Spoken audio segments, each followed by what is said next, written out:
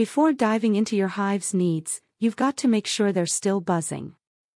Winter months can be tough on hives, with various factors like mites, weather, and food shortages contributing to losses.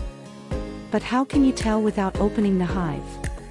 Well, here's a quick tip. Observe the front step. Check out the entrance and surrounding area. Fresh feces and yellow stains in the snow mean your bees are active, even in the cold. It means your bees are doing their job, keeping things clean and healthy.